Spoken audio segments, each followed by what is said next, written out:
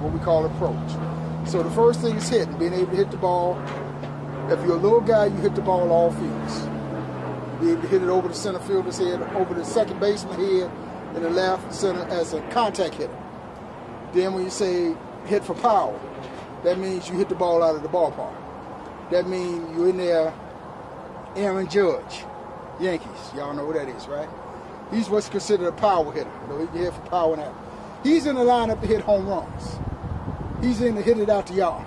So if you hit it out the yard, you're going to strike out more.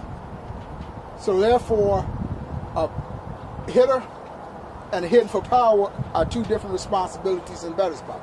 You're looking for something to drive out of the ballpark as a power hitter. Then I said hitting for power, fielding.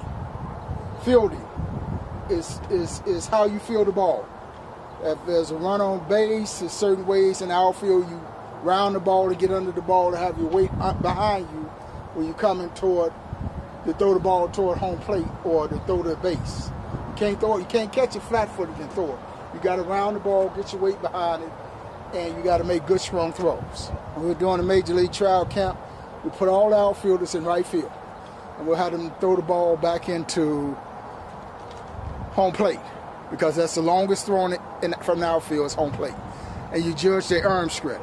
How many of them can make it to home plate from the outfield on the fly? How many of them can make it on the bounce? And the older you get, your arm's going to be stronger. It's not going to be at 14, 15, 16 as strong as it is at 17, 18, 19. So we follow your progress, arm strength. And then you take the infielders and you put them all at shortstop in the hole. That's the longest throw on the infield is shortstop. And when you put them in the hole, you hit a ball at them. Hit one to the left or to the right at them. And you watch their body control, how they feel the ball, how they approach the ball. You can see all that in their footwork. And then you evaluate their arm strength, how strong they make the throw across from shortstop to first base. That's when you're evaluating the tools of fielding. And then you have running. Now, it used to be back in the day where we had a stopwatch and everybody ran a 60-yard dash. They put the markers out there, and that's 60 yards is 180 feet. And if you ran a 6'9" or better, that was considered average major league speed. Now guys just run today. They don't know what they do. I don't know if they time or not, because I've seen some guys can't run in the big leagues. They can't run, but they in the big leagues. So those are 4 to 5 tools. Hitting, fielding, throwing, running, and hitting for power. Those are the tools. And then pitching, you look for pitchers that have velocity. He might start off the game in a 9-inning ball game with a 100-mile-an-hour fastball. And that's good. But in scouting, you go from the first inning, third inning, sixth inning, seventh, eighth inning, see how long he can hold that velocity. Because you're going to lose velocity on your pitches, or when I say velocity, speed. They're not going to be as fast as you go through the course of the game and course of the season, pitching out of everyday rotation. Then you look for the movement, the life of the pitches, fastball, curveball, changeup, and control. You look for those things. So those are some of the things scouts look for in a ball player. But more importantly, they look for dedication, look for hard work, and they look for commitment. Because I see and I talk to major league ball players, and they'll tell you, from major league to high school to college to little league, the game is no difference. It's the same game.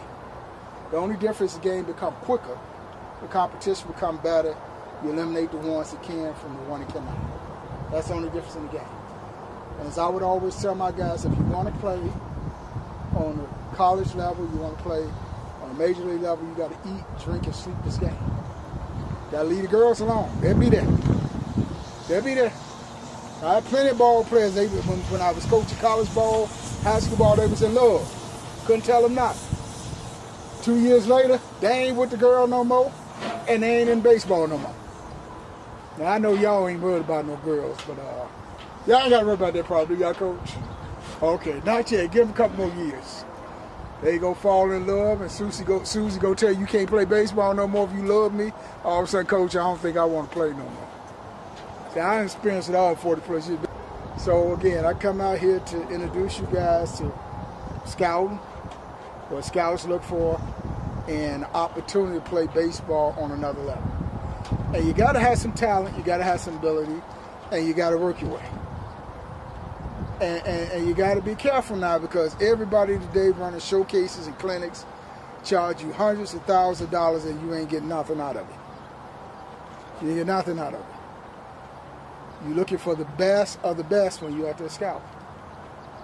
So when you got that ambition, the desire to play baseball, you got to work toward it. You got to work for it. You got to get up and go to the cages. How many of y'all go to the cages? Not with your coach on your own to hit.